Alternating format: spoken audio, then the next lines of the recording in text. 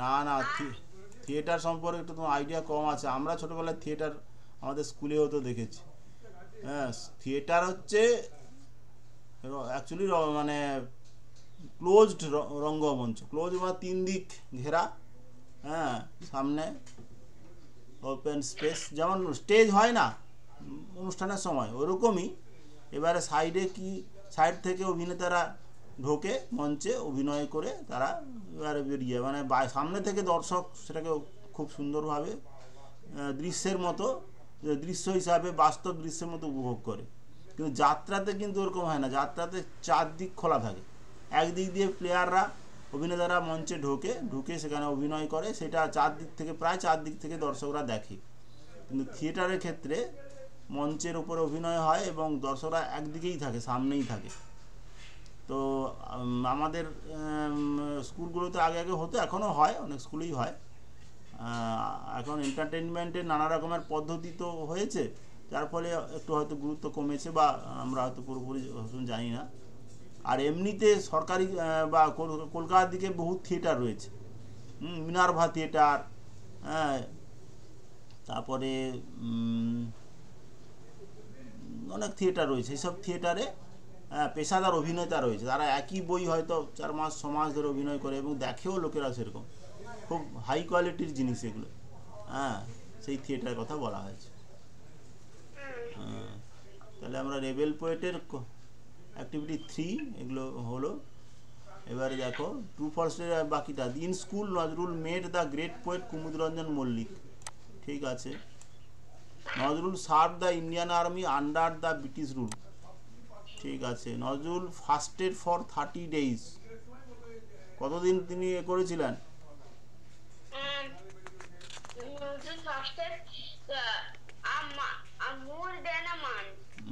এখানে শুধু মান্থ বলে দিয়েছে। তো এটা কোথায় যেন আছে, এই ইউনিটি আছে তো, অ্যাক্টিভিটি 3 ওই লাইনটা কোথায় আছে? আচ্ছা আচ্ছা। He was transferred to the Hooghly jail and there he began fasting. It was his way of protesting against the torture of the British. Torture মানে মনে আছে তো? অত্যাচার। He fasted for more than a month. তার মানে 30 days নয়, বেশি। ঠিক আছে, ফলস এটা। ওকে। Activity 5. Fill in the chart with information from the text. Year or event 1910. Nazrul made the revolutionary নির্বাণ দত্ত ঘটক। এটা এই পার্টেই দিয়েছে।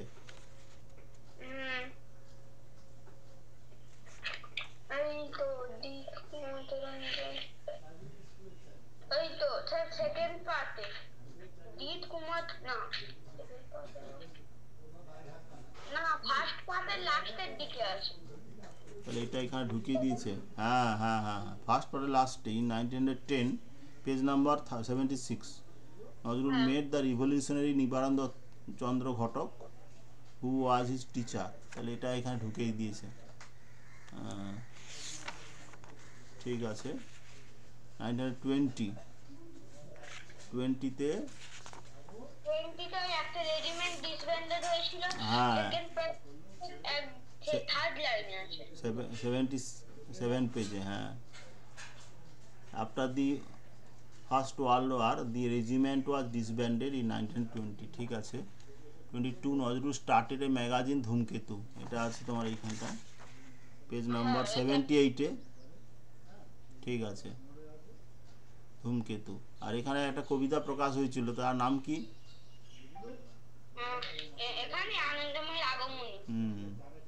And 23 Nazrul was released from jail.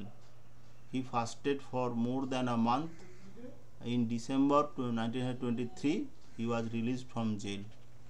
ঠিক আছে। এরপরে কোশ্চেন আছে, activity 6। Answer the following questions. Who inspired Nazrul two write poems? Kumudranjan Mallick inspired Nazrul two write poems. Okay, why did বুঝতে পারছিলাম না বলে পেন্সিল দিয়ে রেখেছি। Why did Nazrul have to leave the army? Nazrul had to leave the army because after the First World War the regiment was disbanded. ঠিক আছে, good. In which magazine was the poem আনন্দমের Agamani published? কবিতাটার নামের আগে দা দেওয়া ঠিক হয়নি, এটা দা দেওয়া যাবে না। তুমি বলবে দা পোয়েম আনন্দমের আগমন, এখানে পোয়েম কথাটা ঢুকিয়ে দাও, তাহলে ঠিক হবে। দা poem আনন্দময়ীর Agamani was published at ধূমকেতু ম্যাগাজিন। ঠিক আছে,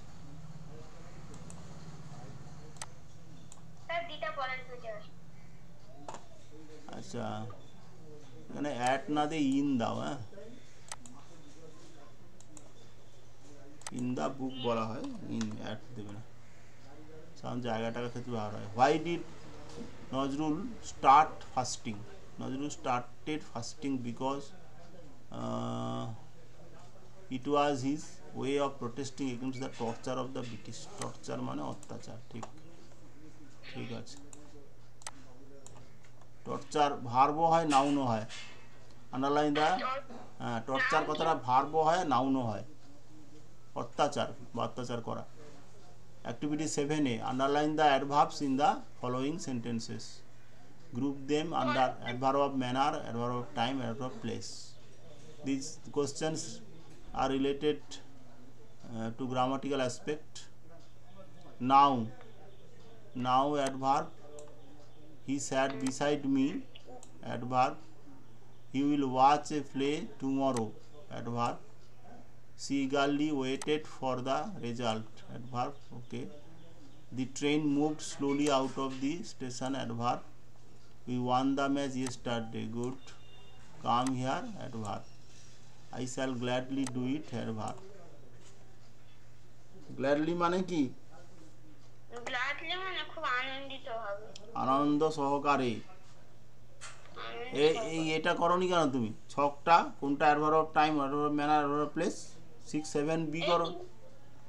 7 বি কোথায়? এই তো বলেছি, পরে একটুখানি উল্টে দেখুন। কি উল্টে দেবো? তোমার এখানে যেখানে পাঠানো আছে তার মধ্যে নেই তো। আচ্ছা, তো আমি নিজে হাতে করলাম। করলে কি হবে? তুমি পাঠাওনি মনে হচ্ছে। তারপর তো ও 7 বি, ও আচ্ছা আচ্ছা, না না না, ঠিক আছে ঠিক আছে।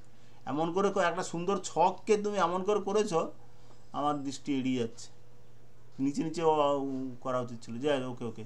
Let's classify the adverbs in the following chart. Classify, what type of parts of speech is classify? Classify. Classify. What type of parts of speech is it? Classify মানে ভাগ করা, শ্রেণীবিভাগ করা। লেটস ক্লাসিফাই, এসো আমরা শ্রেণীবিভাগ করি, এটা ভার্ব। এত সময় দিলে হবে কি করে?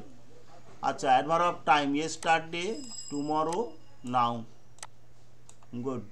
Adverb of manner, eagerly, slowly R gladly. জি এর লেজ নামবে, এল এর মাথা উঠবে, লেখাগুলো ডিফেক্টিভ হয়ে যাচ্ছে। Adverb of place, here R beside. The adverbs relate to time, place, manner. Okay, let's learn how to paint pots.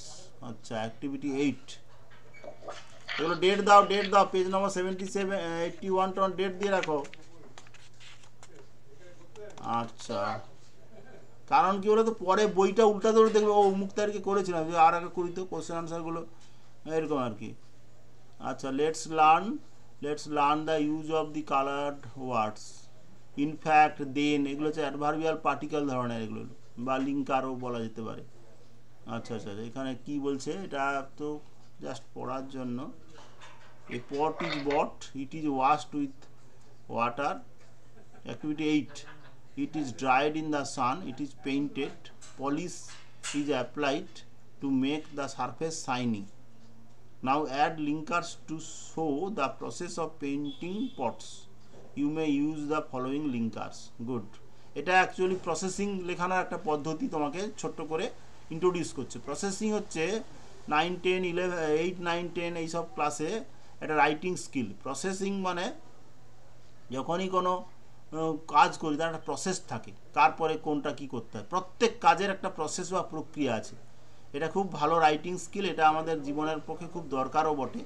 হ্যাঁ, যদি তুমি কোনো কাজের পদ্ধতি বা প্রক্রিয়া বা প্রসেস ঠিকমতো না জানো, you will not be able to do the work properly.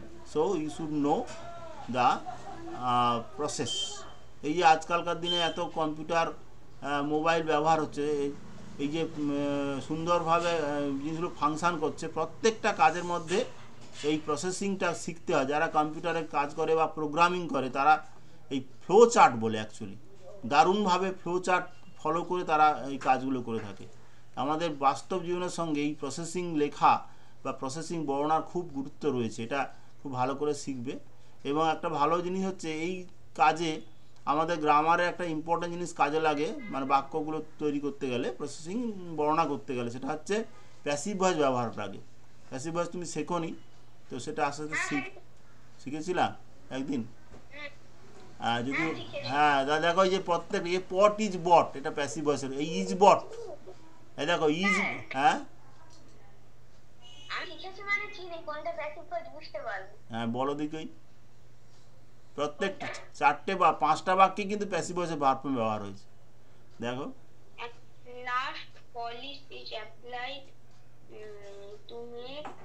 না না, তুমি আমি যেটা জিজ্ঞেস করো সে উত্তরটা দাও। প্রত্যেকটা বাক্য যে লিখেছো, এক থেকে লিখে না, বইতে লেখা আছে প্রত্যেকটা বাক্যে। তুমি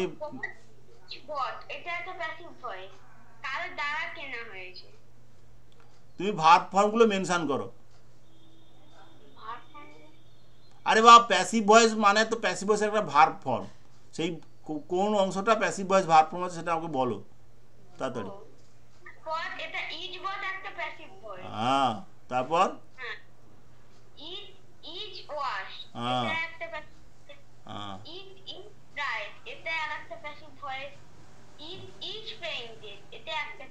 তুমি থামো, তুমি একটু ইট ইজ পেইন্টেড, তোমাকে ইটটাকে ধরতে হবে না, তুমি ভার্বটাকে কনসেন্ট্রেট করো। বলো ইজ পেইন্টেড, তুমি ইটটা সঙ্গে বলছো মনে হচ্ছে জানো। না না, তুমি বলছো ইট ইজ পেইন্টেড, এটা একটা প্যাসিভ ভয়েস, তার মানে কি ইটটাকে তুমি ধরছো। তুমি বলবে is painted, is dried, is washed, is bought, ঠিক আছে, বা is bought, is washed, is dried, is painted, তারপর লাস্টেরটা হ্যাঁ হ্যাঁ ঠিক আছে।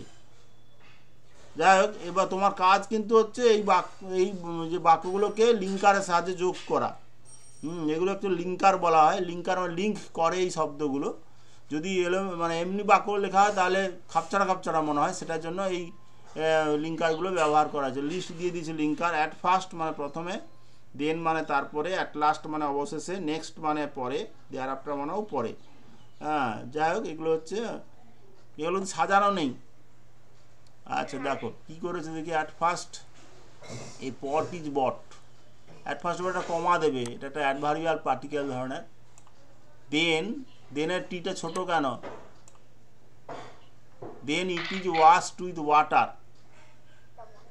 আচ্ছা, it is next, it is dried in the sun. There after টিটা বড় করো। দেয়ার আফটার ইট ইজ পেইন্ট লিখে ছেড়ে দিয়েছো কেন? ইট ইজ পেইন্টেড তো হবে।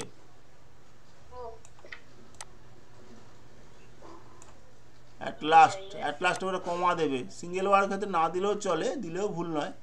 Polish is applied to make the surface shiny. এখানে বইতে লিখে রাখো প্রসেসিং রাইটিং। অ্যাকচুয়ালি এটা একটা প্রসেসিং রাইটিংয়ের একটা স্টেজ। তোমাকে বাক্যগুলো লিখতে বলেনি, কিন্তু সাজাতে বলেছে। খুব ভালোভাবে আরম্ভ করা হয়েছে। প্রসেসিং কিন্তু অনেক স্কুলে 7-এ শেখানো হয়, 8-এও থাকে। 8, 9, 10 হ্যাঁ, সব ক্লাসে প্রসেসিং থাকে। ধরো তুমি লিখতে পারো how T is made, how rice is prepared, এরকম। যাই হোক, খুব ভালো জিনিস। এটা লিখে রাখো প্রসেসিং বলে, one type of writing. Direct writing বলে বলা নেই কিন্তু। আচ্ছা, এবারে গ্রামারে এটা কোথাকার? Fill in the blanks with for. আচ্ছা, আমি দিয়েছিলাম এটা। I have been looking for a job since I left college. What is the tense of the sentence? I have been looking for a job since I left college. মানে এটা present perfect continuous. Good. আচ্ছা, the dog has been barking for hours. Okay. They have been living in China since 2010. Okay. I have been learning English for 2 hours. Okay. He has been waiting for a promotion since last year. I have known him for a long time. She has been ailing since the beginning of this year. Ailing মানে জানো? Ailing না। Ailing মানে অসুখে ভুগছে, suffering from. He had been ill for 2 months before he died. তোমার before he died এফটা লেজ নামেনি কেন? হ্যাঁ, এফটা লেজ কে নামাবে? তুমি গাছে চড়তে পারো? গাছে চড়তে পারো? হ্যাঁ, এত মোটা হয়ে গেছে এই বয়সে গাছে উঠতে পারিস না তো কি চড়ি পারিস তাহলে? ছোটখাটো ছোট গাছে পেয়ারা গাছে উঠতে পারিস না? পিসি উঠতে দেয় না নাকি? আরে ছোটখাটো গাছে একটু ওঠা প্র্যাকটিস রাখতে হয়। ভয় লাগে, ভয় লাগে মানে এত ওয়েট করে ফেলেছিস যে ওই জন্যই ভয় লাগে। Cycle উঠিস, শিখেছিস cycle? ঠিক আছে, ছোটখাটো গাছে ওঠাই যায়। হ্যাঁ, যাই হোক, তো তো হ্যাঁ, আমি কেন কথাটা বললাম, বানর যখন গাছে ওঠে তার লেজটা ঝুলে থাকে। তোমার তো লেজ নেই, তাহলে কি আর ঝুলে থাকবে? সেই জন্য গাছে ওঠাও বন্ধ হয়ে গেছে। এফ এমন একটা অক্ষর লেটার যার ওপরেও লাইনেও থাকে, নিচের লাইনেও থাকে, এটা মনে রাখবে। এফ তুমি 25খানা এফ প্র্যাকটিস করবে আর 10খানা এফ যুক্ত ওয়ার্ড লিখবে। কি বললাম? হ্যাঁ, 25 হচ্ছে এফ, স্মল এফ, আর হচ্ছে আমি লিখে রাখলাম কিন্তু, আর 10খানা এফ যুক্ত স্মল এফ যুক্ত ওয়ার্ড লিখবে। আমার মনে থাকবে আর তোমারও, তাহলে এই এফটা, এই ডিফেক্টটা চলে যাবে। আচ্ছা, হয়ে গেল। I have been working on this project since জানুয়ারি। ওকে, এই যে ফর এবং সিন্সের ব্যবহারকে আমরা দুটো কথা দিয়ে মনে রাখতে পারি, দুটো ফ্রেজ দিয়ে। সেই দুটো ফ্রেজ শেখানো হয়েছে, বলো দেখি কি কি? প্রেজেন্ট পারফেক্ট টেন্স শেখার সময় আমাদের এই দুটো জিনিস খুব মনে রাখতে হয়, আর না হলে তো ভার্ব ফর্মটা অনেকটা জানা থাকে। তুমি ধরো কাউকে প্রেজেন্ট পারফেক্ট টেন্স সম্পর্কে পড়াবে, তাহলে তুমি কি শেখাবে তাকে? তুমি ধরো টিচার, তাহলে তুমি কি করবে? তুমি বলবে এই টেন্সটা কখন ব্যবহার হয়, সেকেন্ডলি এই টেন্সের ভার্ব ফর্ম কেমন হয়, বাংলাতে হোক আর ইংলিশে হোক। তারপরে যেটা এই টেন্সের মেন জিনিস, সেটা হচ্ছে, সেটা কি, সেটা আমার প্রশ্ন। ভার্ব ফর্মে প্রেজেন্ট কন্টিনিউয়াসের সঙ্গে প্রেজেন্ট পারফেক্ট কন্টিনিউয়াসের কোনো তফাৎ নেই। এটা কি মাথায় আছে তোমার? কেন, কিরকম হবে আমাকে বোঝাও।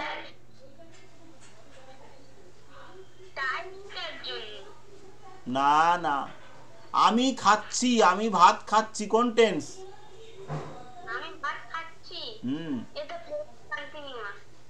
ইংলিশ কি? I am eating rice. আর আমি আধ ঘন্টা ধরে ভাত খাচ্ছি, এখানে বাংলা ক্রিয়াপদে কোন তফাৎ আছে?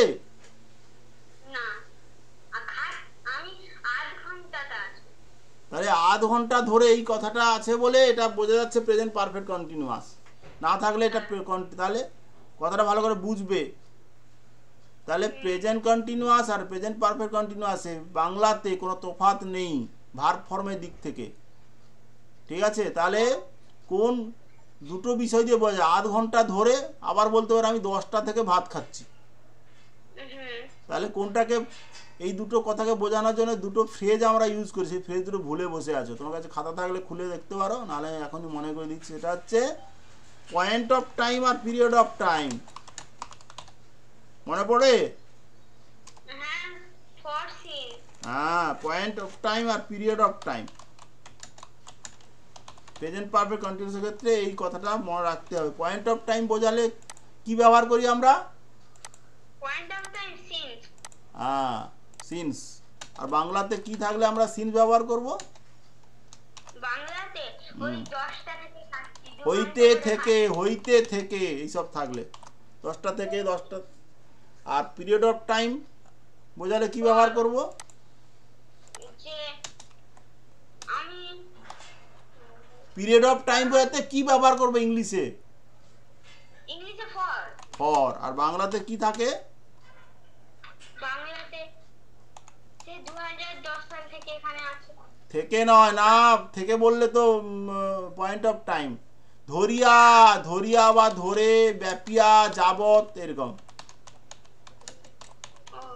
ঠিক আছে, লিখে রাখো দরকার হয়। ধরে বা ধরিয়া, ব্যাপিয়া, যাবত এইগুলো থাকা মানে বুঝবে পিরিয়ড অফ টাইম বোঝাচ্ছে, তখনই ফর ব্যবহার করা হয়।